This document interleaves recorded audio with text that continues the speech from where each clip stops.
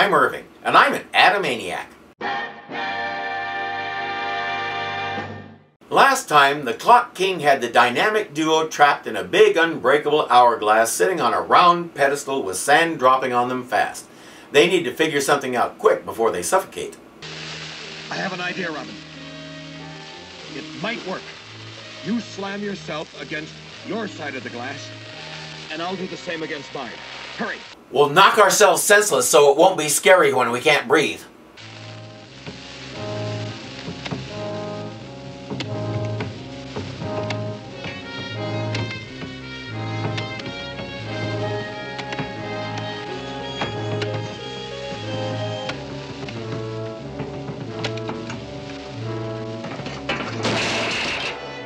Wow, I did not see that coming. What a remarkable and unforeseen solution. Unfortunately, the glass didn't break, so they can still run out of oxygen. Squirrel cage. But that's it, Robin. Start running around like a squirrel in a cage.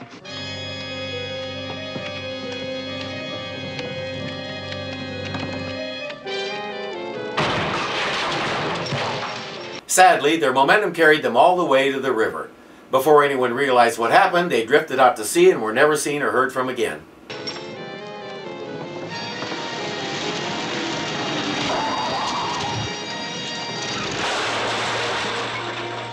It still didn't break, but we changed scenes and somehow they got out. I know I'm intruding on two very busy officials. Intruding, Mrs. Cooper? My door is always open to a lady as charming as yourself. And we do have Bruce Wayne in common, don't we? Upstanding citizen. Well, Bruce is really the reason I'm here. You see, today is his birthday. She's there to invite them to a surprise party she's throwing for him this evening. They're only too happy to agree. It's nice to see Aunt Harriet having a bigger role, and it's going to keep getting bigger for a while. She's a character you can't help but love, but so far we know precious little. That's starting to change, and it's a good change. Excuse me, Mrs. Cooper. My direct line to Batman. Oh, how exciting! You know, I hear that same sound coming from Bruce's study all the time. Isn't it a remarkable coincidence? Gotta love her. I talk of him and Robin so often to Bruce and Dick. What in the world Gotham City would ever have done without them? I don't mean to discredit your fine department. No need to gentlemen. apologize, Mrs. Cooper. We know how inept we are and how they have to save our butts all the time. We are all forever in debt to the dynamic duo, so intrepid and yet so incognito. He didn't break the fourth wall. How disappointing. Seven-ish, then? Yes, indeed. Seven-ish. On the dot. Chief, on the dot means the exact opposite of ish. Have you been skipping those English lessons again? Bye. Goodbye. What about Batman?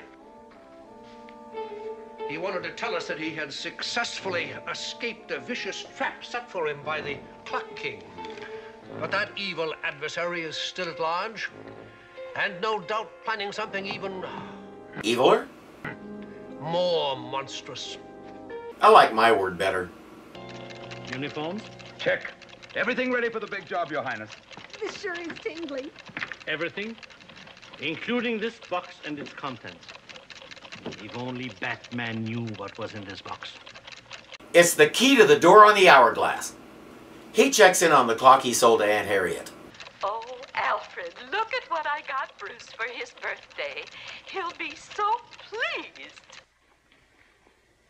He will indeed, madam. It's a rare antique. There are very few clocks left like it in the world today. It's beautiful, madam. I'm sure Mr. Wayne will be most pleased. Bruce Wayne? Bruce Wayne, the millionaire? No, Bruce Wayne the cab driver. But what does he want with Bruce?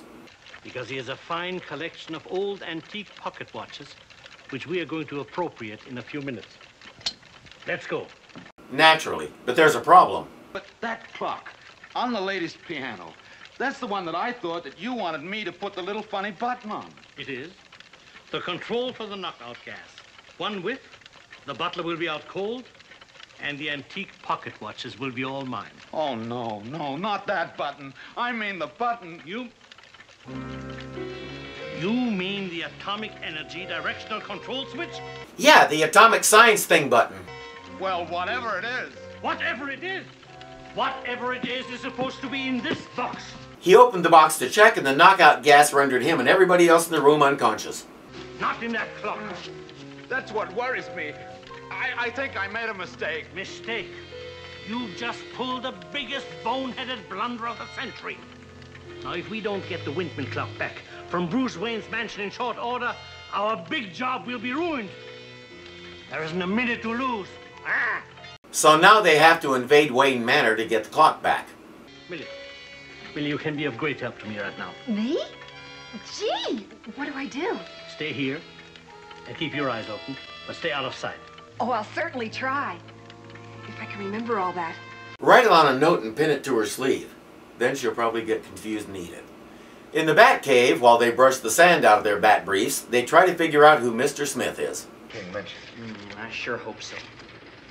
Boy, what I'd give to know where a Clock King is right at this very minute. Meanwhile, up in the Wayne living room... That's the second variation on that gag that we've done in this story, guys, and it's still not funny. Usually the show can pull off these tired old jokes, but for some reason this time it just isn't working.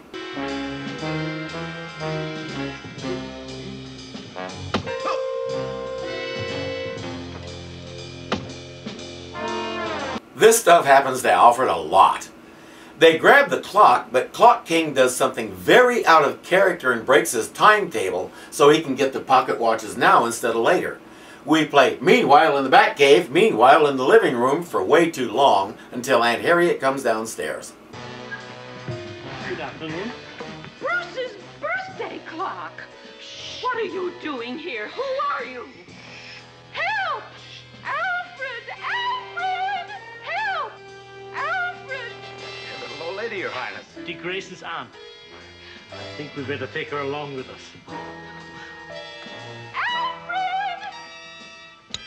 That was an emergency alarm that Alfred activated.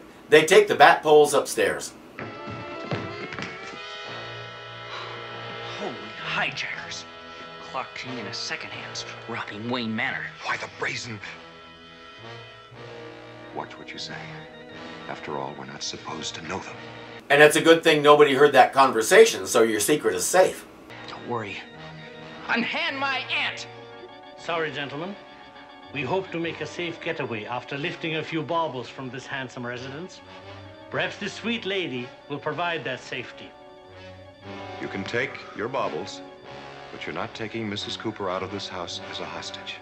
We may have a difference of opinion there, Mr. Quick, out with the clock. I think I'm going to faint. That was the shortest fight sequence ever. They rescued the pocket watches, but he got away with the birthday clock. Dick wants to follow up on where the clock came from and why they were so interested in it, but Bruce insists they need to track down Mr. Smith. As usual, Bruce wins, so they waste 6 months searching through every person in the city named Smith. By the time they got anywhere, Clock King had already looted the whole city and retired to Tahiti, where he spent the rest of his days trying to teach Millie the joys of two-syllable words. A blacksmith and a big clock crime. A blacksmith and a big clock crime. Blacksmith, big clock. Blacksmith and a big clock crime. Blacksmith and a big clock crime. Blacksmith and a big clock crime. Blacksmith. There's the blacksmith. Yes, Robin. And every hour that mechanical marvel brings his hammer down to strike the anvil in time with the clock. A search through their database of big clocks turned up this one. Batman Logic says Clock King is going to put something on the anvil so it gets hit at 5 o'clock. So the objective must be the building facing the tower, a building with a heliport on the roof. His real objective must be the heliport. Someone or something of value must be arriving at the heliport at exactly 5 o'clock. Maybe Commissioner Gordon can provide us with an answer. Commissioner Gordon didn't know when a foreign ruler was visiting the city. Okay, it turned out to be the Joker, but the principle remains. Commissioner Gordon is not a good source for what's going on in the city. Yes, there is one due at that time. A helicopter from the nuclear laboratory of the Gotham Institute of Technology. But 2 noted physicists will be delivering a cesium clock to the ASC Corporation. Purely routine. We've taken no special precautions. I'm guessing Bonnie put that list together for him. So, a cesium clock. So what? It's frequently used in regulating satellite tracking or in space probes. Holy liftoff. And I read recently that a cesium clock is being delivered to the Amalgamated Communications Corporation for use in their tracking facilities. That means that it's the same clock that's being delivered by helicopter today at 5 o'clock. Same clock, same question. So what? But what use would a cesium clock be to Clock King? Lots of use, Robin. He could be holding the ASC up for ransom because a cesium clock is worth at least $1 million. Ah, the holy grail of Batman villaindom. $1 million. We haven't heard that for a while. Nice to have it back.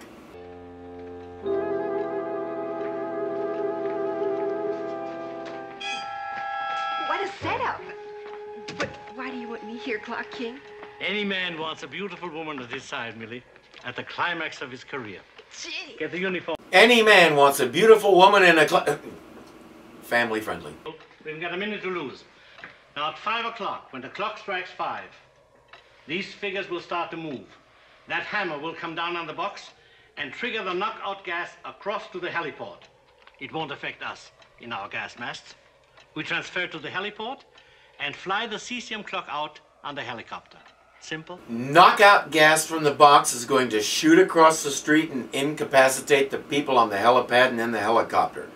And for that, he needs an atomic control whatchamadoodle. Color me lost.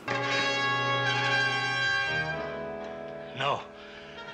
It can't be true. You're dead. You have to be dead. Maybe we're living on borrowed time. But now it's roundup time. Time for the big fight scene.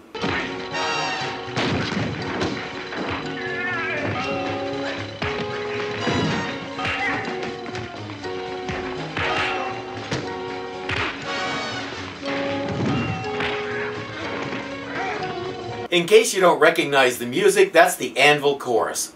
I was going to play it over this sequence as a joke. They beat me to it. Did Batman just punch that guy in the Please Don't Hit Me there?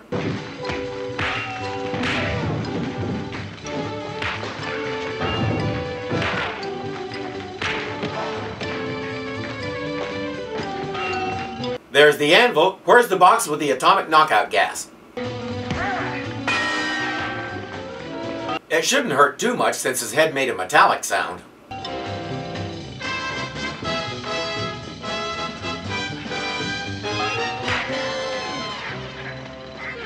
How do they do that?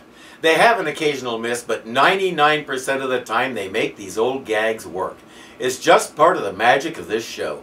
Great job, Batman. I couldn't have done better myself. Thank you, Chief O'Hara. That's high praise indeed. Batman is also the world's best liar. Gordon says they're off to a surprise party for Bruce Wayne, so Batman and Robin take off to work on their surprise faces. I don't get this Clock King.